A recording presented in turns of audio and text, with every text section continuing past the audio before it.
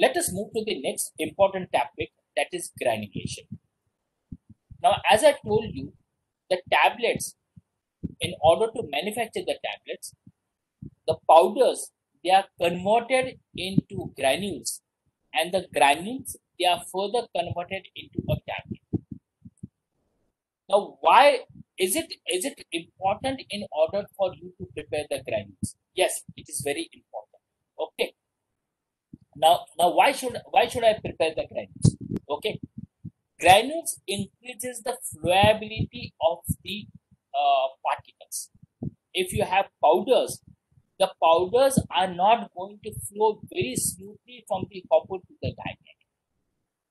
Okay, take the example of powdered sugar, piti sakar, which you call it in Marathi. So take the example of powdered sugar and take the example of granular sugar, which are going to flow faster. Common sense, the granular sugar is going to flow faster, isn't it? The powder sugar is going to stick around the hopper, isn't it? In a similar manner, the granules, they increase the flowability. Secondly, granules also increase the compressibility, compaction of the tablets. Okay. There are other advantages also. But there are other needs also why we prepare the tablet, which we are going to see in our 8th to 9th slide that we are going to see. But how will you define granulation? Granulation is nothing but conversion of small particles, powder particles, into a larger particle, which is known as a granule or larger agglomerate. So it is nothing but the conversion of smaller particle into a more physically stronger, imparting it a mechanical strength, and a larger agglomerate. This agglomerate is nothing but a granule. These are known as granules. Okay. Now, in short, granulation is the process in which it creates the bond between the particles. So you have one particle over here. So this is one particle, this is another particle, this is another particle, and this is another particle. So what it does it? So this is one. So it is creating a bond with this. It is creating a bond with this particle, and it is creating a bond with this particle. And these, when the bond is being created, it forms this granule. Okay, a granule is being formed when the particles, they bind to each other, right? So it is nothing but conversion of these smaller particle into a larger particle, which is stronger, which is more flowable, right? In short, it is nothing but the process of creating bond between the particles. Now, how the bonds are formed? Bonds can be formed by two ways. It can be formed by the method of compression, or it can be formed with the help of binding agent, the binders that we have added in our formulation.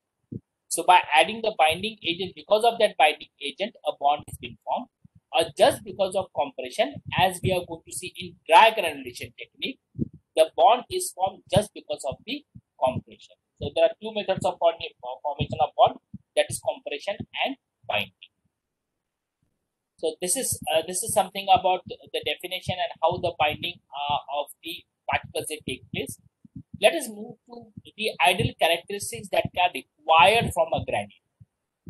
We want how the granule should be. The granule should be spherical in shape, right? So this is the granule. So this granule, if you see, it is somewhat spherical in shape, but it is not exactly spherical in shape. So the granules usually have, as I told you earlier, so it has a little bit this kind of a shape, starry kind of a shape. Okay. What you expect from a granule, that it should have this kind of a shape, a very round kind of a shape, spherical shape. What does this spherical shape is going to help you? This spherical shape helps in more flowability of the, better flowability of the powders, okay, of the granules. It should have smaller particle size distribution. What do you mean by smaller particle size distribution? When you are doing sieve analysis, that most of the granules should be retained on one kind of a sieve.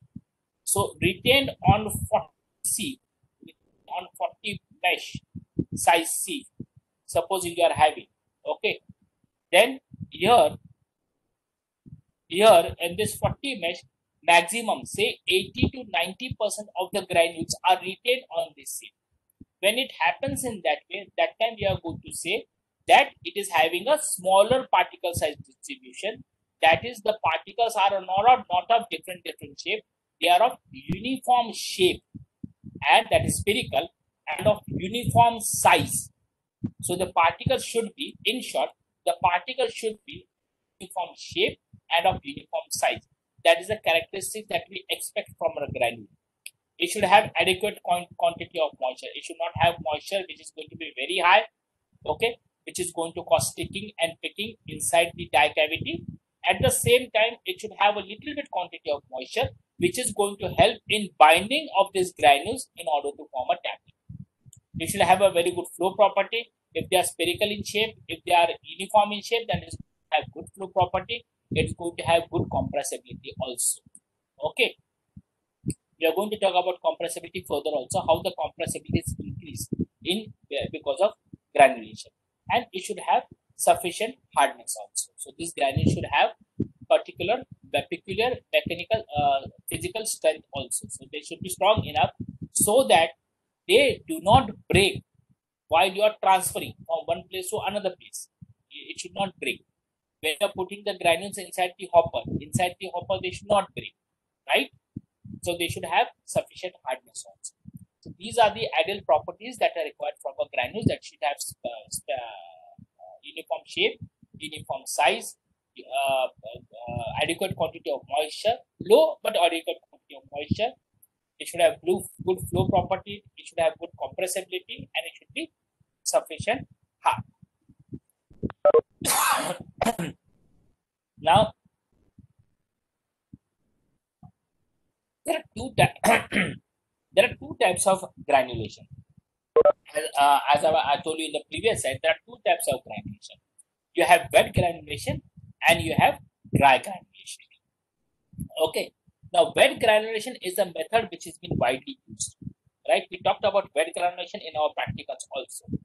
What we did was, the steps that were involved was, you took the drugs, you took the excipients that we talked about, the disintegrant, the binder, the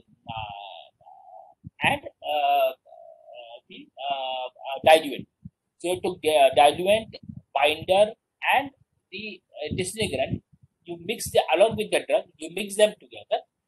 Then you prepare a binder solution. When you took the binder, you have taken the binder solution. You have prepared the binder solution. These binder solution you have added to the powder mix in order to form the wet mass. This wet mass, you screen it through a suitable sieve, right?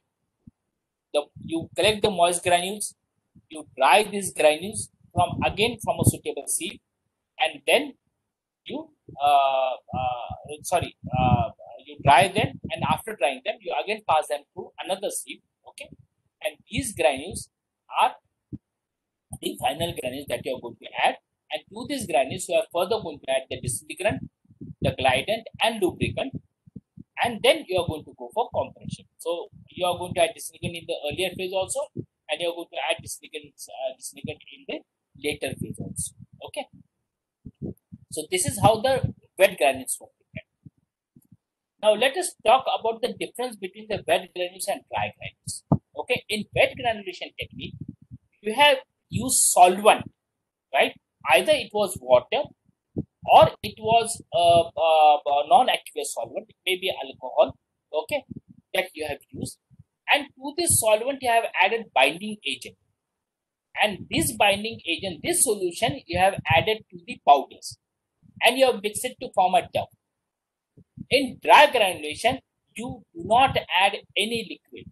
You do not add water. You do not add any solvent, and you do not prepare a wet mass out of it. Right? Then what you do in dry granulation? Okay. In dry granulation, in dry granulation, what you do is you mix the powders together. So the first step is going to remain the same. You mix the powders together. After mixing the powders, what you are going to do is you are going to compress that powder with the help of the force. And because that is the use of rollers, we use rollers in order to compact these powders. And when you compact these powders using roller, using the compaction forces, the particles they get binded to each other. You must have done it when you were small. You used to take up barf lete ho. You have used barf, isn't it? And then you press it, right? You have particles of barf and you press it, the ice. You press it. What you get is you get a granule out of it, isn't it? In the similar manner, what you are going to do over here is you are going to press the powders and you are going to get something that is known as slugs. And these slugs, okay, you are going to further break down. Slugs are nothing but larger particles. Okay, sorry, larger tablets, bigger tablets. Okay, so you get bigger tablets, and these bigger tablets are further broken down with the help of the machine in order to get small particles. So over here you use, in granulation process you use granulating fluid. Over here you don't use granulating fluid. In we are going to say again, we are again going to see dry granulation in detail, but so just to give you the difference between dry granulation and wet granulation, I have prepared this slide. Now this fluid, okay, and the binding agent that you have added, it helps in binding of particles. Here the compaction or the compression that you are using, the compressive forces that you are using, that helps the binding of particles. Now, when do you use wet granulation? Okay, wet granulation is being used when the material are not sensitive to heat and water. Okay, but when the material is sensitive to heat and water, okay, what you are going to do is dry granulation. So if there is some material which is sensitive for heat and water, okay, then this method is not going to be suitable, because we are drying the granules at 50 degrees C. So heat liable substances may get decomposed, okay, and we are adding water, we are adding solvent, okay. So when the material is heat and water sensitive, moisture sensitive, then this method of wet granulation cannot be used. Whereas if the material is heat and water sensitive, moisture sensitive, then dry granulation process can be used. Okay. I talked about the process. The process has been there. I talked about wet granulation process in my earlier slide, that you mix the powders together, you add granulating fluid containing binder, you form a dough, you pass it to the sieve, and then you get the granules. Over here, you take the powders together, you mix them together, and you compress them together. Okay, and then you break it down together, and then you break it down. Okay, that is how the dry granules are formed. The equipment that is used is rapid granulator, FBG, that is fluidized bed granulator. These are the equipment that I use. The equipment that is used over here is chinsometer. These equipments we are going to study in our tutorial. Okay. In tutorial, I'm going to show you the videos of this equipment. Okay. And I'm also going to explain you the working of this equipment. Okay. So these are the different equipments that we are going to study. Let me go a little bit further. So this is the one of the equipment, that is pantry mixer. We are going to see the video. So this is the video of pantry mixer, right? Just in order to show you what I'm going to show you tomorrow. So this is the video of pantry mixer. Then we are going to study about tray drying method. We are going to study about oscillating granulator. Then we are going to see the video of oscillating granulator. We are going to study about diosna mixer granulator. Then we are going to study about, this is a video of tray dryer. Then we are going to study about the diosna mixer. Okay. Then we are going to see the video of diosna mixer. This is the video of diosna mixer. In the similar manner, Gral mixer granulator, we are going to study it first, and then we are going to see the video of it. Okay. Similar the fluid granulator, and then we are going to see the video of fluid granulator. Fluidized bed granulator, and we are going to see the video of fluidized this granulator, FBG. Okay. And then we are going to study about dry granulation, and we are also going to in detail, we are going to see the advantages, disadvantages, reasons for granulations we are going to study, and then we are going to study the what we call that, the equipment that is used in dry granulation, and then we are going to study the see the video of dry granulation.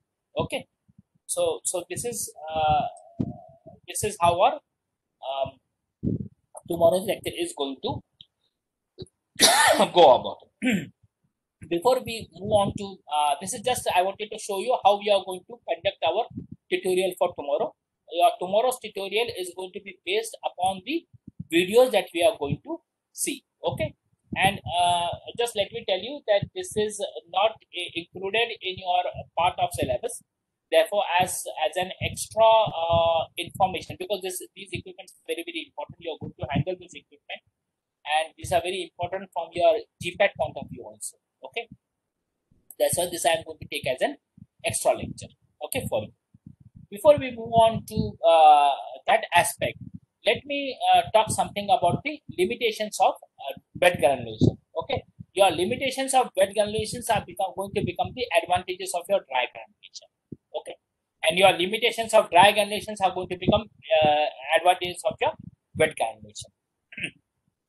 So, what are the limitations of wet granulation? First of all, about the moisture sensitive and thermolabile drugs. These drugs cannot be prepared. If a drug is moisture sensitive or thermolabile, then you cannot proceed with the wet granulation technique. Now, the next is there is a lot of loss of material that happens in wet granulation because there are a number of steps that are carried out in your wet granulation technique. Therefore, there is a loss of material in the wet granulation technique.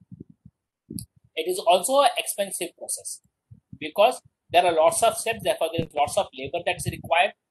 It's a very time-consuming step because you are going to prepare the dough. You are going to dye the dough. So, preparation of your dough is going to take the time. Drying, converting into granules is going to take the time, and then drying of it is going to take the time. It's not only going to take the time, but lots of equipments are going to be required, and lots of energy in the form of heat is going to be required. So, at this time, so these equipments are also going to take a lot of space. So, it is an expensive process because lot of labor, lot of time, lot of equipment, energy, and space is required in order to form and in order to prepare wet granulation. Though I am saying that wet granulation is having some disadvantage, but still wet granulation is the most preferred technique. If the drug is not moisture sensitive and thermolabile, then wet granulation is the most preferred technique today in industry. Because the tablets that are formed, because in further tableting technique, wet granulation play a very important role. They facilitate the process of production of tablet. Hence, it is the most preferred technique. Now, another limitation that wet granulation is having is that it aggravates the component incompatibility. Suppose there is one excipient that is incompatible with the drug. Okay. Now, this incompatibility is going to increase in the presence of water. So, you are using water or you are using solvent. So, these water or solvent, they are going to increase the incompatibility between the excipient and drug if it exists. In normal dry granulation, maybe the particles they are coming in contact with each other, the drug particle and the excipient particle they are coming in contact with each other, but they are not showing any what you call that, very incompatibility. But in the presence of water, they may show incompatibility. Okay. And lastly, it is a multiple processing step. As I told you earlier, number of steps are involved over here. So it is laborious and it is time consuming also. But as it is a multiple processing step, hence it is difficult, okay, to add complexity of validation and control difficulty. So you cannot validate and control these steps. What is a validated process? A validated process is a process whereby, okay, that process is going to give you same results time and again. So if I prepare a procedure, I give 1, 2, 3, 4, 5, and this procedure is always using this procedure is always going to yield me the same result, then I can say that my process is validated. Okay. But in case of wet granulation, there are chances that after following the step, every time the mass that you get, maybe the result that you get, the dough that you get may be different.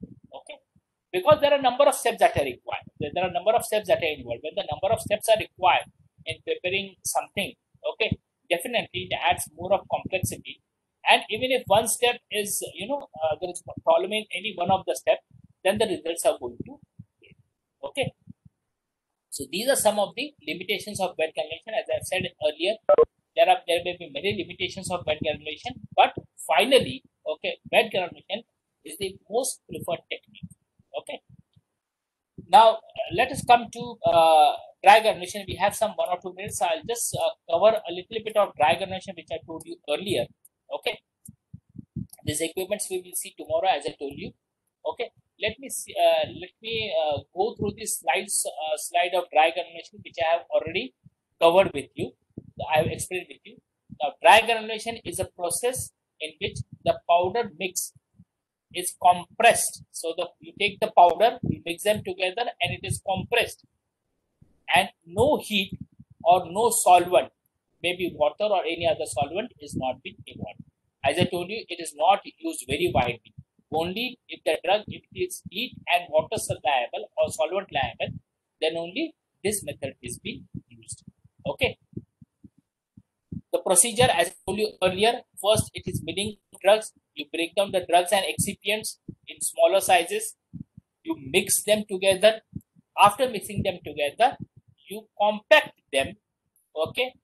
Okay. Material by compression. And after compacting them, you get bigger slice tablets, okay, which are known as slugs. They are known as slugs, bigger type tablet, and the process is known as slugging.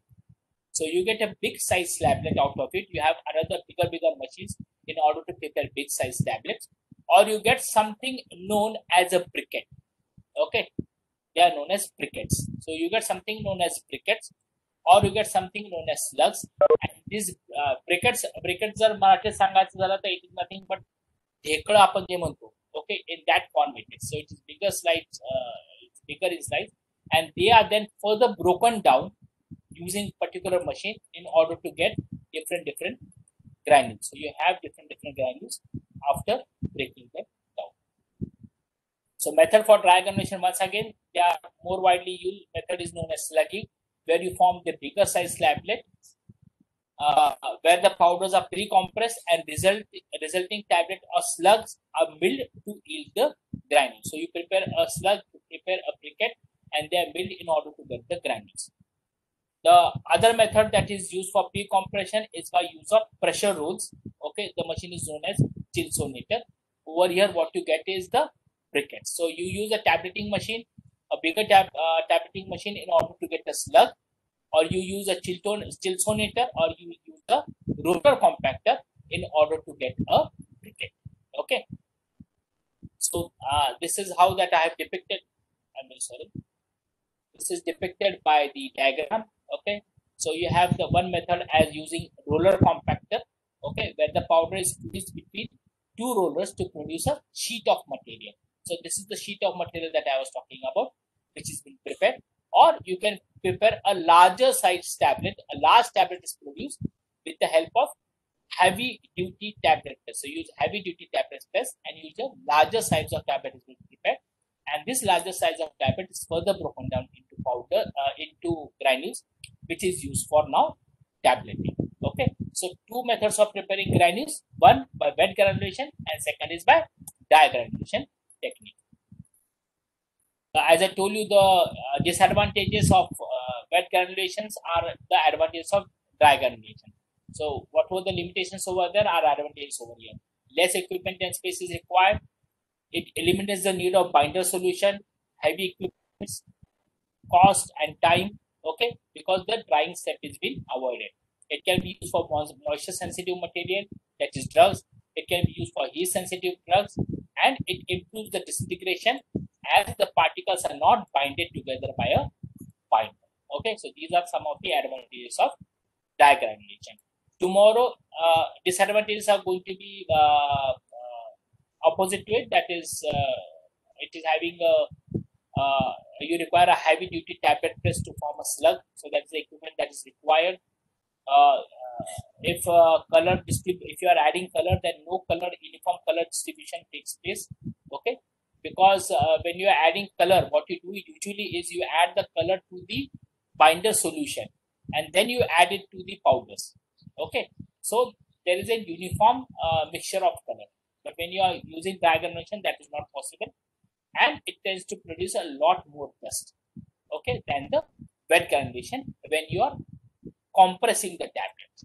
Okay, and it may lead to contamination, it may lead to production of toxic dust. Okay, so these are some of the disadvantages of your dry granulation.